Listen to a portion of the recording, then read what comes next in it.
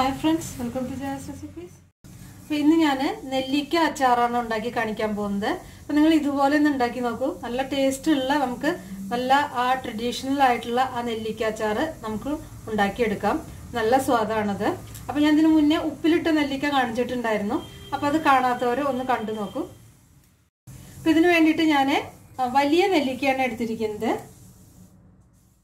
ഇപ്പോൾ ഇതിനു വേണ്ടിയിട്ട് ഞാൻ വലിയ തരത്തിലുള്ള നെല്ലിക്കയാണ് എടുത്തിരിക്കുന്നത്. ഇത് ചെറിയ ഇനല്ല കേട്ടോ. അപ്പോൾ ഈ വലിയ നെല്ലിക്ക ഞാനൊരു 8 എണ്ണം വലുതെടുത്തിട്ടുണ്ട്. അത് നന്നായിട്ട് കഴുകിയിട്ട് തുടച്ചതിന് ശേഷം ഞാൻ ഇതുപോലെ അല്ലികളായിട്ട് മുറിച്ചെടുത്തിരിക്കുകയാണ് ചെയ്തിരിക്കുന്നത്. അപ്പോൾ അല്ലികളായിട്ട് മുറിച്ചെടുക്കാൻ ഒരു പണിയില്ല. ഇതിൻ്റെ ഈ ലൈൻ കാണുന്നുണ്ടല്ലോ, ഈ ലൈനിൻ്റെ അവിടെ വെച്ചിട്ട് നമ്മൾ കത്തി കൊണ്ട് ജസ്റ്റ് ഒന്ന് കൊണ്ട് കട്ട് ചെയ്താൽ മതി. അടുത്ത ലൈനിൻ്റെ അവിടെ ചെയ്ത് വെച്ച് ഇങ്ങനെ കട്ട് ചെയ്ത് കഴിഞ്ഞാൽ അതും കൂടി പോരും കേട്ടോ. അങ്ങനെ ബാക്കിയുള്ളതൊക്കെ നമുക്ക് ഇതുപോലെ കട്ട് ചെയ്തെടുക്കാവുന്നതേ ഉള്ളൂ. കണ്ടില്ലേ? ഞാൻ ബാക്കിയുള്ളതൊക്കെ ഇങ്ങനെ ഓരോന്നായിട്ട് ഇതുപോലെ കട്ട് ചെയ്തെടുക്കാം. ഞാൻ അറിയാത്തവർക്ക് വേണ്ടിയിട്ടാണ് ജസ്റ്റ് ഇതൊന്ന് കാണിക്കുന്നത്. ആ ലൈനിൽ വെച്ച് കട്ട് ചെയ്യാൻ ഒരു ബുദ്ധിമുട്ടുമില്ല. ഗ്രാം കണക്കാണെങ്കിൽ എങ്ങനെയായാലും ഒരു 300 ഗ്രാം ഉണ്ടായിരിക്കും. ഇപ്പം ഞാനിവിടെ ഒരു കടായി അടുപ്പത്ത് വെച്ചിട്ടുണ്ട്. ഇതിപ്പോൾ സ്റ്റീലിൻ്റെ കടായിയാണ്. അച്ചാറൊക്കെ നമ്മൾ ഉണ്ടാക്കുമ്പോൾ അലുമിനിയത്തിൻ്റെ കടായിയിൽ ഒരിക്കലും ഉണ്ടാക്കരുത്. ഒരു ലേശം നല്ലെണ്ണ ഒഴിച്ചു കൊടുത്തിട്ടുണ്ട്. ഇപ്പോൾ തൽക്കാലം കുറച്ച് എണ്ണ ഒഴിച്ചു കൊടുത്താൽ മതി.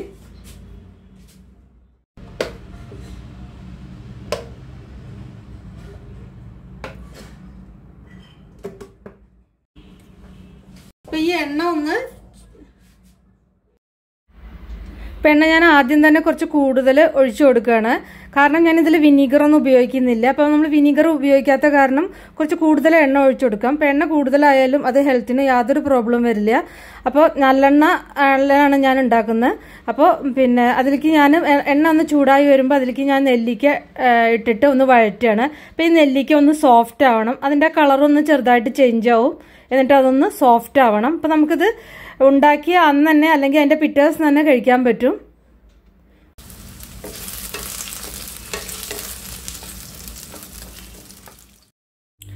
അപ്പോൾ അത് ഇത്രയും വഴറ്റിയാൽ മതി. അപ്പം അതിൻ്റെ കളറൊന്ന് ചെറുതായിട്ട് മാറാൻ തുടങ്ങിയിരിക്കുന്നു.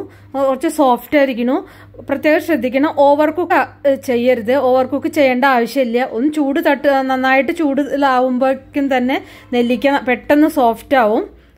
ഇപ്പോൾ അത്യാവശ്യം നന്നായിട്ട് സോഫ്റ്റ് ആയിട്ടുണ്ട്. എന്നാൽ ഓവർ കുക്ക് ആയിട്ടുമില്ല. ചെറുതായിട്ടൊന്ന് കളറ് മാറിയിട്ടുണ്ട്. ഇനി നമുക്കിതിലേക്ക് പൊടികളൊക്കെ ചേർക്കാം. അപ്പോൾ ഇത് വെറും 5 മിനിറ്റ് വേണം ഇത് ഉണ്ടാക്കിയെടുക്കാൻ. അപ്പോൾ നമുക്ക് ടേസ്റ്റിയായി ഇൻസ്റ്റൻറ്റ് അച്ചാർ എന്ന് തന്നെ പറയാം ഇതിന്. ഞാനിപ്പോൾ സാധാരണ ഉണ്ടാക്കി കഴിഞ്ഞ 2 മണിക്കൂറൊക്കെ കഴിയുമ്പോഴേക്കും ഇത് കഴിക്കാറുണ്ട്. അപ്പം ഇനി നമുക്കിതിലേക്ക് പൊടികൾ ഓരോന്നായിട്ട് ചേർത്ത് കൊടുക്കാം. അപ്പം അതിന് വേണ്ടിയിട്ട് ഞാൻ കായം പൊടി ആണ് ചേർക്കുന്നത്. 1 ടീസ്പൂൺ കായപ്പൊടി. നിങ്ങൾക്ക് അധികമാണെന്ന് തോന്നണ്ട. ഇത് ഇത്രയും ചേർത്താലാണ് ഇതിനാ കറക്റ്റ് ഫ്ലേവർ കിട്ടുള്ളൂ. 1 ടീസ്പൂൺ കായം വറുത്തു പൊടിച്ചത് കേട്ടോ. കായം വറുത്തു പൊടിച്ചത് അല്ലെങ്കിൽ കായത്തിൻ്റെ പൊടിയാണല്ലോ ഇപ്പോൾ ഒക്കെ കിട്ടുക. കായത്തിൻ്റെ പൊടി ചേർത്താലും മതി. ഞാനിപ്പോൾ കായത്തിൻ്റെ പൊടി തന്നെ ചേർത്തിരിക്കുന്നത്. കട്ടിക്കായ ആണെങ്കിൽ 1 ടീസ്പൂൺ, അത് പൊടിച്ചതിന് ശേഷം 1 ടീസ്പൂൺ ഉണ്ടായിരിക്കണം. ഇനി ഇതിലേക്ക് 1 നുള്ള് മഞ്ഞൾപ്പൊടി. ആ നെല്ലിക്ക എപ്പോഴും കേടുവരാതിരിക്കാൻ 1 നുള്ള് മഞ്ഞൾപ്പൊടി അച്ചാറിൽ ഇടേണ്ടത് ആവശ്യമാണ്. കൂടുതൽ ഇടരുത്, 1 നുള്ളു മതി.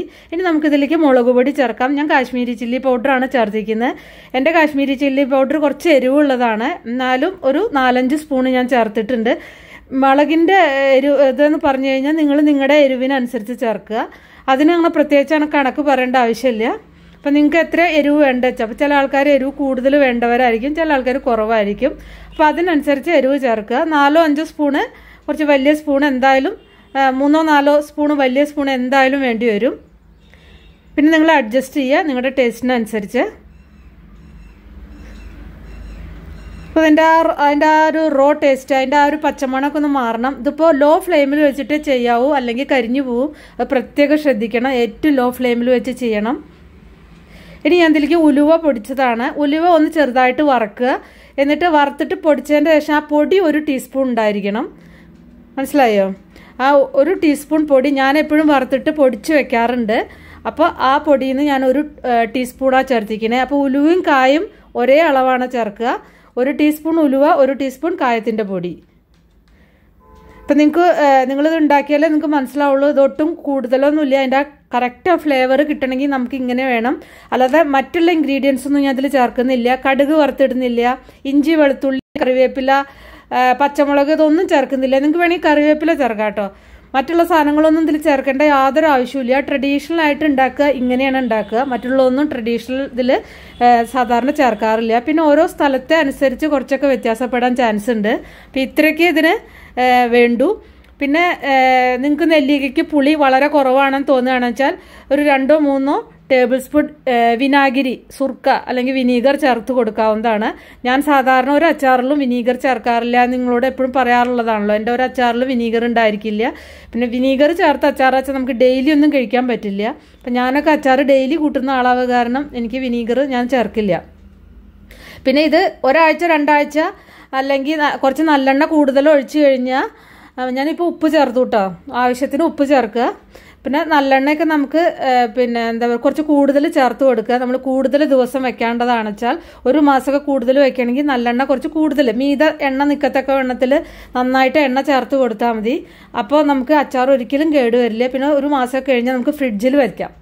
അപ്പോൾ ഫ്രിഡ്ജിൽ വെച്ചാൽ മതി. ഫ്രിഡ്ജിൽ വെച്ചാൽ അച്ചാർ എത്ര കാലം വേണമെങ്കിൽ ഇരുന്നോളും, ഒരു കുഴപ്പമില്ല. പിന്നെ നമ്മൾ ഉണങ്ങിയ സ്പൂൺ കൊണ്ടൊക്കെ, കൈയൊന്നും ഇടരുത്, ഉണങ്ങിയ സ്പൂൺ കൊണ്ടൊക്കെ ഇട്ടാൽ മതി. പിന്നെ നല്ല വൃത്തിയിൽ ഹാൻഡിൽ ചെയ്ത് കഴിഞ്ഞാൽ അച്ചാറൊന്നും ഒരിക്കലും പൂപ്പിൽ വരില്ല. ഞാൻ വിനീഗർ ചേർക്കാതെ എൻ്റെ അച്ചാറൊന്നും ഒരിക്കലും കേടുവരാറില്ല. അപ്പം നമ്മൾ ശ്രദ്ധിക്കുന്നിടത്താണ് കാര്യങ്ങളൊക്കെ. പിന്നെ ഞാൻ പറഞ്ഞില്ലേ, പുളി കുറവാണെങ്കിൽ നിങ്ങൾ 2-3 ടേബിൾ സ്പൂണ് നെല്ലിക്കയ്ക്ക് പുളി, ചില നെല്ലിക്ക പുളി ഉണ്ടായിരിക്കില്ല, അപ്പോൾ അതിനനുസരിച്ച് കുറച്ച് ചേർത്തോളൂ.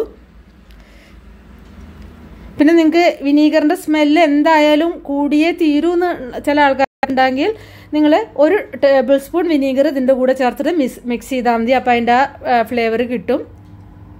പിന്നെ നിങ്ങൾക്ക് ഗ്രേവി, ഞാൻ ഇങ്ങനെ ഉണ്ടാക്കുമ്പോൾ ശരിക്കും ഗ്രേവി ആയിട്ടൊന്നും ആവശ്യമില്ല, അത് ഇങ്ങനെ തന്നെ ഉണ്ടാക്കുക. പിന്നെ ഇത് ഇരുന്നിട്ട് അത് ശരിയായിക്കോളും.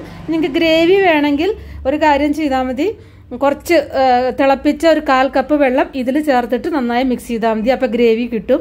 അപ്പോൾ ഇത്രയേ ഉള്ളൂ നമ്മുടെ സൂപ്പർ അടിപൊളിയായ ട്രഡീഷണൽ ആയിട്ടുള്ള ഇൻസ്റ്റൻറ്റ് അച്ചാർ. ഇത് ഇൻസ്റ്റൻ്റായിട്ട് ഉണ്ടാക്കി അല്ലെങ്കിൽ പിറ്റേ ദിവസം കഴിക്കാൻ സൂപ്പർ ടേസ്റ്റ് ആയിരിക്കും. അപ്പോൾ നിങ്ങളെല്ലാവരും ഒന്ന് ഉണ്ടാക്കി നോക്കുക, എന്നിട്ട് നിങ്ങളുടെ ഫീഡ്ബാക്കൊക്കെ അറിയിക്കുക. നമുക്കിനി വേറെ റെസിപ്പിയെ വീണ്ടും കാണാം. താങ്ക്